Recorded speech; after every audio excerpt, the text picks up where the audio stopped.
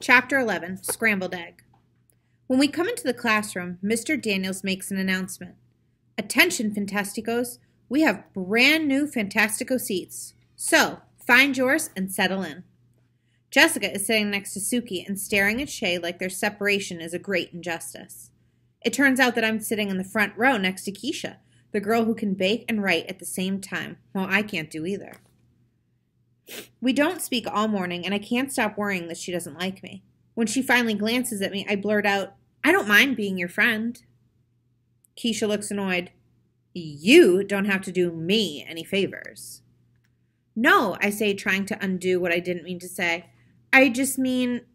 And then I stop, because I don't know what I meant, and I'm nervous and embarrassed, and that is never good when I'm trying to say something. Every word is another shovelful of dirt from the hole I've dug for myself. So I figure my best bet is just to shut my mouth. But the silence gets too long and too loud, so I try to think of something to say. I always knew what to say to my grandpa, and he always knew what to say to me. I wish he were here to whisper in my ear. And then I think of Alice and how she argued with Humpty Dumpty about using the right words. I turn to Keisha and blurt out, "Do you like eggs?" "Eggs?" she asks. Oh no, she thinks I'm a barrel full of crazy, but I keep going, because sometimes my tongue goes on without my say-so.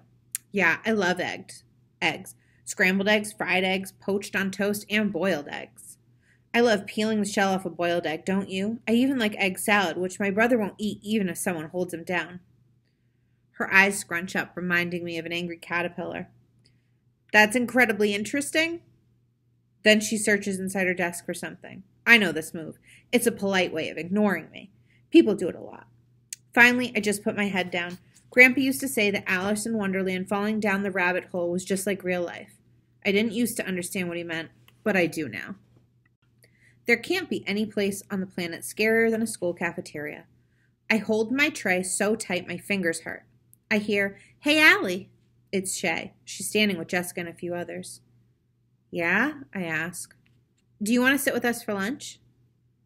Of course I don't want to sit with them. But I'm tired of sitting alone, and having everyone else see me sit alone. Besides that, Shay and Jessica and some other girls all have these woven friendship bracelets, and I've never had those kind of friends who make matching bracelets, but I've always wanted them. It's like the bracelet tells the world that the person wearing it has someone who cares about them. Not like a family member that has to care, but someone who just likes you. I want to feel part of something, anything, I guess. Shay is overly happy that I've said yes. I sit down after glancing at the seat to make sure I won't be sitting in a pool of glue. Shay motions me to sit next to her. She and Jessica smile that smile that on the outside seems fine, but your gut tells you to be careful. There are a few other girls. Max is there with another boy. Jessica points at Albert and they start laughing. I look over and don't say anything funny. "Can you believe it?" Shay says. "How pathetic is that?" "Hey, Albert," she calls. "Is that supposed to be a fashion statement?" I still don't get it. He's wearing his usual Flint shirt and jeans. Why are they so worked up now? Shay hits me on the side of the arm and points down at his feet. The back of his sneakers have been cut out. Shay calls him over and he comes. I don't know why everyone does what she says, even me, today anyway. "What's the matter?" she asks him. "Don't you have any money for shoes?" "Quite the contrary," Albert begins. "But given the choice of buying new sneakers that I will outgrow in 3 months or a chemistry set that I can use for an undefined amount of time, this seemed to be the clear choice. They're in fine shape except for being just a little short." "Did you hear that?" Shay says. "He chopped the back of his shoes off, like slippers." Jessica adds, "Next he'll be wearing a robe." Shay turns to her. "I think a robe would be cool. We should wear them tomorrow." "Yeah, that would be cool," Jessica says. Shay laughs, but I don't think Jessica knows Shay isn't laughing because of the robes. I think Shay said something dumb to see if Jessica would go along. Sometimes I think Jessica would follow Shay out of an airplane without a parachute. Then Shay turns to me. "Well, Allie," she asks, "what do you think of wearing robes tomorrow?" I tell her, I'd like to tell her that it's dumb, but I say, not my thing. "Is that so? Well, what do you think of Albert and his slippers?" I feel like I'm in one of those old detective movies that Grandpa loved, in a cramped small room under a bright light being asked a question I don't want to answer. The thought to stick up for him goes through my head, but it doesn't seem like the right answer for Shay. "They're pretty dopey," I say. "What a weirdo, huh?" I've made Shay happy. but I feel terrible. And I know I'm going to feel even worse when the shade comes down over Albert's face, when he starts to look sad. But that never comes. He just stands there eating Doritos, studying us like we're lab mice. I think it's curious that you worry about what I have on my feet when the three of you are wearing red shirts. Not a wise color. Red's the color of stoplights and signs, bad wounds, warning lights, and the most severe of sunburns. It represents red alerts and high fevers. Red numbers show loss in accounting. Red represents danger. I think of all the red marks that cover my paper from teachers and how I hate getting them back. Jessica laughs the loudest. What a weirdo, Albert. Furthermore, he says, any crew member of our Star Trek Starship Enterprise who wears a red shirt never appears in another episode. Frankly, I don't think you've made a good choice. They all burst out into loud laughter. Albert, Max says, it's only a TV show, dude, and not a very good one either. Albert's arm stopped dead on the way to his mouth with another Dorito. Not a very good one? Albert, Shay says, leaning forward a bit, you go right ahead and ignore what you like, but it's the rest of us who suffer. We have to look at you. Actually, he says, I don't take my appearance lightly. I take you lightly. And with that, he turns and is gone before she can pull out some other mean thing.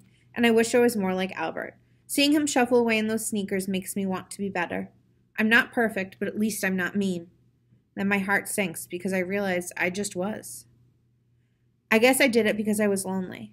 Now I know that are worse things than being lonely. Chapter 12. What's your problem, Albert? Light from the hallway pours into my room as my mom opens the door. Hey, honey. Hey. I came in to check on you. You seem very quiet at dinner tonight. Something going on? Mean kids at school. Oh, Allie Bug, I'm sorry you had to put up with that. What happened? Well, the kids who were mean. Yeah? I was kind of one of them. Oh, she says with a sigh. I'm surprised by that, Allie. Tell me what happened. Those girls that came into Peterson's that time, well, they asked me to have lunch with them. So I sat with them at their table, but they started being mean to this kid named Albert about his clothes. I look up to her in the eyes. And I went along with it, and I feel bad. My mom brushes my forehead with her fingertips. You're not a little girl anymore, Allie, so it's not too soon to decide what kind of person you want to be. Of course, I know what kind of person you are, and I love you for it. She kisses me on the forehead. You made a mistake, and everyone does. Just do your best to make it right, and that's all. The words I'm sorry are powerful ones. Yeah, okay. I'll make it right with him. That's my girl, she said, kissing my forehead one more time before leaving. The next morning at school, I am wondering how I can make things right with Albert. I'm drawing a pigeon wedding in my sketchbook. I don't know that Keisha's standing behind me. You drew that? I moved my arm to cover it. Why would you cover it? If I could draw like that, I'd put a commercial on TV about it. Thanks, I mumble. I don't know why I'm embarrassed, but I am. Keisha sits in her chair as I stare at her head full of thin braids, thinking it must have taken 3 days to do all that. So beautiful. I just love it. Not like my boring hair that just hangs there. I reach out to touch her hair. She turns towards me all of a sudden. What are you doing? Oh, I'm sorry. There was a mosquito. Sometimes I can't believe the things I do. It's like my arm has its own brain. Uh-huh, Keisha says. Just then, Albert walks in and he looks upset. I want to be able to tell my mom that I made things right with him, so I go over. Albert, are you okay? I ask, wondering if he'll tell me to strap myself to a rocket and light the fuse. I have a problem. I'm sorry about the cafeteria thing, I blurt out. His eyebrows rise. That didn't bother me. No need to apologize. It didn't bother you to have a table full of people making fun of you? You're kidding. Why would I be kidding? Can it be that he really doesn't care what people think of him? We just stare at each other. If that didn't bother him at all, and this new problem really does, then it must be really bad. Maybe it has to do with the bruises he has all the time. Can I help? I ask. No offense, but I don't really think so. Okay, I mumble. It's a problem that I can't get out of my head. I feel like I won't be able to relax until I find an answer. Do you want to talk about it? I know sometimes when I have a problem, I talk it out with my brother or mom. Even if I don't find an answer, I usually feel better that way. Well, I wait. I've just been wondering, if an insect is flying inside a moving train car, is it traveling faster than the train itself? And if the insect flies in the opposite direction the train is moving, is it then traveling more slowly than the train? Obviously, if the fly is on the wall, it moves at the same speed, as long as it isn't walking. But the movement within movement is a puzzle to me. Oh. He turns to me, a little intense. You can see the problem here. He doesn't ask, he tells. I know he doesn't really think I can help. Who knows if I could probably figure out the science part of what he's talking about, but my mind shows me that insect in the train car. It's a dragonfly with brilliant greenish-blue wings and tiny goggles over its eyes. The car is old with dark wood and dark green curtains, like from Grandpa's Westerns, and the people have old-fashioned clothes. I see them like they're there with me now. Some of the men are sleeping. One of them is waving the dragonfly off with a newspaper, not even noticing its tiny goggles. Ladies with the most beautiful dresses sit in there, too. And I see a girl who's with her mother, and her mother keeps asking the girl if she's enjoying the ride, and the girl keeps saying yes, being sure to have a happy-sounding voice. I don't know everything about that girl, but I do know that she has a lot more to worry about than an insect on a train. She doesn't fit in. She's all dressed up in fancy clothes and has to pretend to be someone she's not. She wants to muck around, help build fences. She wants to ride a horse the real way, not side saddle like her mother insists. When I come back from my mind movie, Albert has already walked away, but I don't care. I can't help thinking about the girl on the train and how she feels. Like she wants to do so much, but she's held back, and it makes her feel heavy and angry, like she's dragging a concrete block around all the time. I'd like to help break her free from that. Chapter 13, Trouble with Flowers. It's the night of the holiday concert, when we sing about Santa and dreidels and Kwanzaa. The best part is getting a new dress. I stand in front of a mirror looking at my dress and my first shoes with a heel on them, thinking about the shopping day I had with my mom. We even went to A.C. Peterson's for lunch. I like how she stayed with me in a booth instead of having to go wait on other people. I love to sing, but I don't like our music teacher, Mrs. Muldoon. Max calls her Minefield Muldoon because you can never quite tell when she'll blow up over something. Oliver calls her that too, but he acts it out by leaping into the air and yelling, Muldoon, as he lands on the floor and rolls. He doesn't stop, though. He goes from a roll right to his feet again, like a cat in a cartoon. Shay's making fun of Albert because his clothes don't fit. What's with the pants, Albert, she says. Did you get that outfit in the 3rd grade? Keisha whips around fast. Why do you always try to pull people down, she asks. Because some people deserve it, that's why, Shay answers. Deserve to be pulled down? Really? Keisha asks. Albert straightens his tie, which is the only part of his outfit that fits. He's even wearing his sneakers with the backs cut out. You know, he says logically, if a person was to pull down another, it would mean that he or she is already below that person. Keisha lets out a laugh so loud that Mrs. Muldoon shoots her a look. Keisha covers her mouth and tries to squelch the sound. That is perfect, Albert. Man, you really are a smart dude. She turns to Shay. You, on the other hand, are so low you could play tennis against the curb. Shay's eyes narrow, but before she can say anything, Mrs. Muldoon appears and tells us to line up. For the spring concert last year, before I had a growth spurt, I had to stand in the front row. I liked when Travis called me a dime among pennies. But this year, I had to stand toward the back of the line with the taller kids right next to Keisha. I look over at her. I love how she stuck up for Albert. She had all the guts I didn't in the cafeteria. I wish I could be braver. We all stand waiting to file into the auditorium.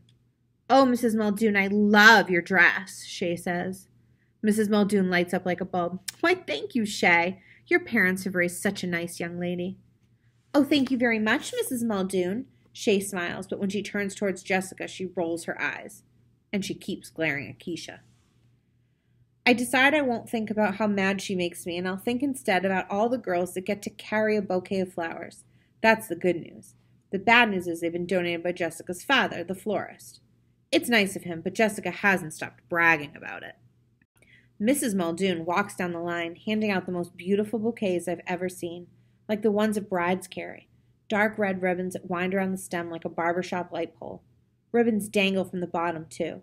She hands my bunch to me, and I think I smile, thinking of how much my mom will love to see me with them. Keisha leans in to smell them and runs her hands over the top of the flowers. Then one of the white buds falls off and bounces on the top of her shiny black shoe. Mrs. Muldoon is there in a second. What do you think you're doing? Mrs. Muldoon grabs the flowers from Keisha's hand. Keisha looks up. No, please don't. I didn't mean to. These flowers are a gift, and if that's how you're going to treat them, with a complete laugh of respect and gratitude, then you, Keisha Almond, will be the only girl without flowers. But Mrs. Muldoon, Keisha says, I really didn't. Mrs. Muldoon holds up her hands like she's stopping traffic. I don't want to hear it. You will have no flowers, and perhaps you'll remember in the future how a lady behaves. See, Shay says to Jessica. People do get what they deserve. I stand behind Keisha, but I wish I could see her face. I wait for her to say something back, but Keisha doesn't say anything. Although I can't see her cry, I hear her sniff and see her brush her cheek with her fingertip. And I watch a mind movie of me being the only girl without flowers, marching in to see all of the parents, and the look on my mom's face. How she'd be the only sad parent in the sea of smiling ones, and how I'd feel like I was less than everyone. No one should ever feel that way. I feel my fingertips dig into the center of my bouquet to separate the thick stems. It takes some twisting to work half of the flowers out of the fancy ribbon, but I put some muscle into it. Stems crack and leaves and petals fall, spinning in the air, landing all around my shiny new shoes. Mrs. Muldoon has turned around to stare. Her mouth is open wide for a bird to build a nest in. I hold her gaze as I hand half of the flowers to Keisha. Well, she can have some of mine then. In the end, neither of us had flowers when we walked into the auditorium, but we had bigger smiles than anyone else. Chapter 14, Boxed In and Boxed Out. Okay, my Fantasticos, as you know, today is Fantastico Friday, and we are going to end our day with a challenge. I'm going to break you up into groups. Each group will be given a shoebox wrapped in elastic bands, which you will not remove, with a mystery object inside. Your job is to guess what the mystery object is. You can do anything to the box to figure out what it is except to open it. There are 4 numbered boxes that will rotate from group to group. You have 10 minutes with each box, so be sure to write down your guesses.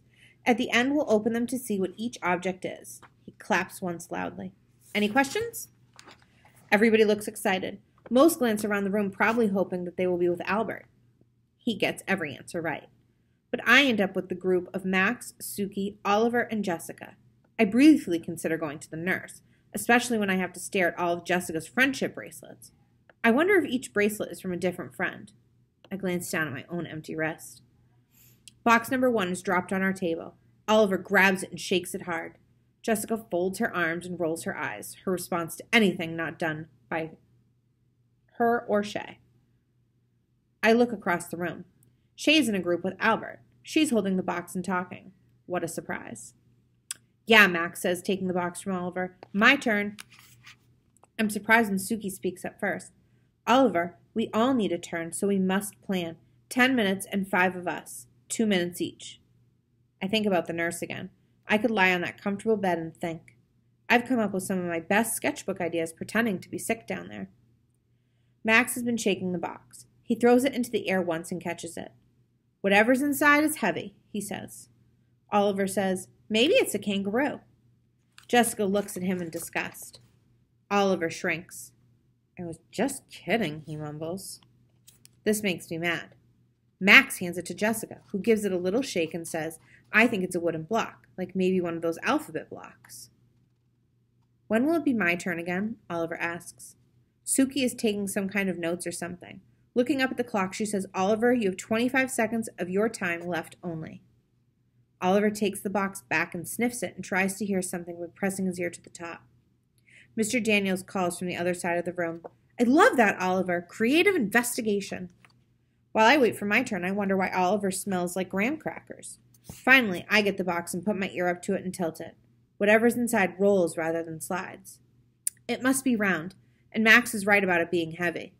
I tilt it again with my palm on the side of the box. I think it's baseball, I say, handing it to Jessica. She does the same test and surprises me by saying, I agree. Feels like a baseball. Wait, I say, taking it back. I tilt it again quickly, and the object hits the end hard and then lightly. It bounces, I say. Would a baseball bounce? I ask, turning to Max. Nah, I don't think so. Maybe it's rubber, like a lacrosse ball. After Sookie tests the box, she writes down our answer. Then we get the second box. The second item slides rather than rolls. I can tell because it doesn't move if the box is tilted a little bit, but once tilted more, will move all at once. And I can feel it scraping along the bottom. It's weird, but I can almost see it. It's heavier than an alphabet block, but I think it's a shape with all flat sides. Oliver tells me it's cool I'm so good at this. I forget to say thank you because I'm shocked, but then I also forget to be nervous, talking to everyone and feeling like I can do this as well as everyone else, and it is the best. It's the best feeling ever. Sookie hands me the box. Your turn to go first. The third box is harder, but I'm guessing it's the shape of a magic marker, but much bigger and heavier, as it slides one way and rolls another. I glance over at Albert, who's listening to Shay talk again. Keisha's doing the talking in her group, but she's making everyone laugh. I wish I knew what they were saying. When Mr. Daniels delivers the fourth box, he stays. While Max tries to figure out what's inside, Jessica constantly compliments him on everything short of breathing. Max tells us he thinks it's something light because it doesn't hit the sides hard. When it's his turn, Oliver looks up at Mr. Daniels. So what do you think there, Oliver? I can see Oliver wants to be right. He tilts and shakes and decides it's a quarter. Mr. Daniels nods and pats him on the back. That's an excellent guess, Oliver. Well done. Am I right? Oliver asks. You'll have to wait and see, Mr. Daniels shrugs. Can't you just tell me now? Sorry, buddy. Oliver seems disappointed. Then he looks up at me. Holding out the box, he says, Here, Allie, you're the best at this. Jessica's face looks like if she let out all of that pressure, she'd fly around the air like a rocket to the moon. Allie? Mr. Daniels asks. Huh? Sorry. Sometimes when I think, I forget to talk. He laughs a little. I hold the box in front of me with the long slide almost touching my stomach. I tilt the box front to back and then side to side. It doesn't make any sense. What are you thinking, Allie? He asks. Well, I began, if I tilt it front to back, the object hits the long sides of the shoebox. But if I tilt it side to side, the object doesn't hit the short sides. In my mind, I see the object must be the size and shape of a magic wand, because it moves a lot when tilted in one direction, but not when tilted in the other. What? Oliver asks. It doesn't make sense, I say. I look down at the box and shake it side to side hard. I can't get the object to hit the sides of the box. The more I shake side to side, the more it hits the top and the bottom of the box. Confusing. I look up at Mr. Daniels and his half smile and scrunched eyebrows. Wait a second. Would you trick us? What do you mean, trick you? I shake it again, tilt it some more. The objects hit some sides, but not all sides. Did you tape it or tie it to something? His eyes widen quick, and he smiles. And then he laughs. He laughs loud, bending over and resting his hands on his knees, and the way he swings his head side to side by the time the whole class now is watching him. Wow, Allie Nickerson, that's amazing. I've done this with over 100 kids, and not one, in all of those times, has anyone been able to figure it out. He reaches over and takes the box. Taking the elastic bands off, he opens us to show us what's inside. It's 2 glue sticks tied together with string, and then the end of the string is taped to the side of the box, leaving the glue sticks hanging in the middle. He comes over and does something a teacher has never done once in my whole life. He high-fives me.